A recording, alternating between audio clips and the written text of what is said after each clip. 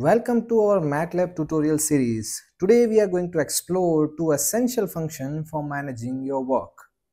Who and whose. These functions helps you keep track of variables you have at any point in your code. So without wasting time, let's get started. So first of all, here we are going to create some of the variables.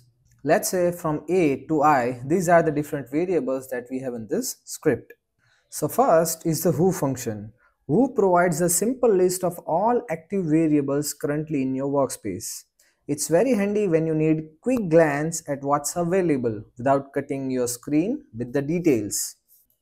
Let's say these are the variables. We are going to put this over here in command window and we have executed.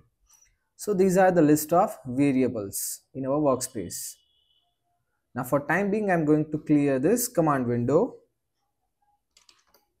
So the command window is clear now, but we have all these variables in our workspace. So now when we write who and enter, it will show us the list of variables that we have in our workspace. Here we have variable only A to I. It's very handy when we are using big code, big program where we have multiple variables. Some of the variables are like small a, some of them are like capital A. So in that huge group of variables, this command is very helpful. Now next we are going to talk about whos, WHOS, which is like a supercharged version of who. Whos not only lists the variables but also gives detailed information about each one, including their size, amount of memory used, class type, and if the array is complex. Now let's say we write whos and let's say enter. All the variables, its size, bytes, class types, and other attributes if we have already given. So this command outputs a table showing each variable with the details about their size, memory, and the types of data they are. This whos command can be incredibly useful for managing your workspace, especially in sessions with many variables or large data set.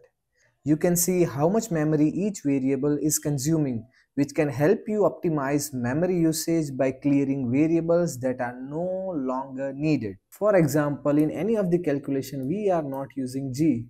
So if g variable is not that much important and useful in any further calculation, we can clear specifically g. That will vanish from our workspace. Now let's do CLC and write again whos and press enter. And you can see there is no g variable. So it is very useful in clearing variables that are no longer needed into the program. So when you are programming in Matlab, remember this.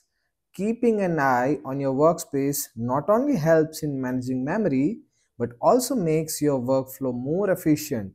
And that's the key for effective programming. Thanks for watching. Don't forget to like, subscribe, and hit to the bell icon for more similar videos on Matlab. See you into the next video. Bye bye.